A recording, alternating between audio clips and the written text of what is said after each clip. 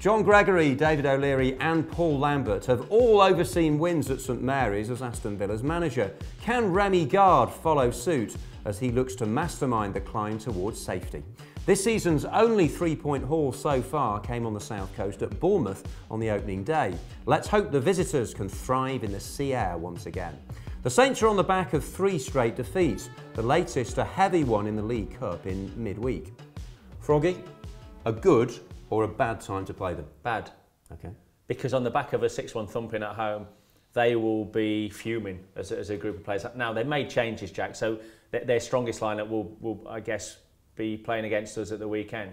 But they will be fuming with that result, and Ronald Koeman will be expecting a reaction from his team. And I would as a player. I mean, we've all had games where you've got beat and you want to...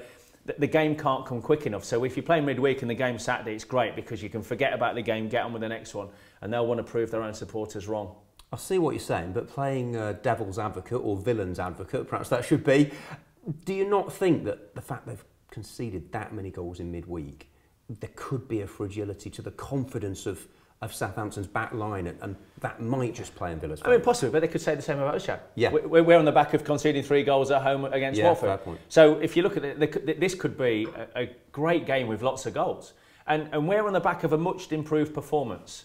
Pointless again, but much improved in terms of how we look going forward. The fact we look like scoring goals.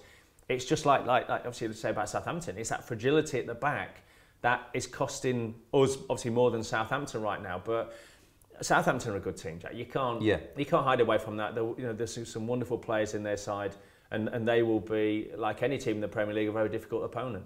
Is that the quintessential problem for Remy Gard? I did ask him this question at Bodymoor Heath during the week.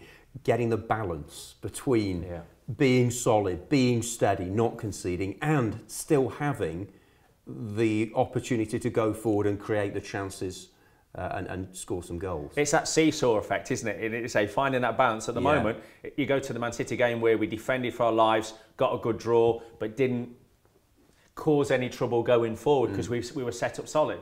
But at the bottom of the table, 7 points looking up above us, we can't just go away to Southampton and be solid because a point's not enough. We need victories. So there's always that inherent risk, because if you throw players forward, we might score a couple of goals, but we're also likely to concede a couple. So it's an awful choice for the manager to say, how do we set up against these teams? Yeah, last week we talked about the importance of the fixtures from Newcastle onwards, but actually it would give them the perfect tonic, wouldn't it, to get something from here or again against Arsenal in that home game at Villa Park. And the reality is, actually, the position Villa are in, every game they have to be confident of getting something because we're in. It's that severe at the moment. I think if you look at the other side of it, at the moment, what have we got to lose, Jack?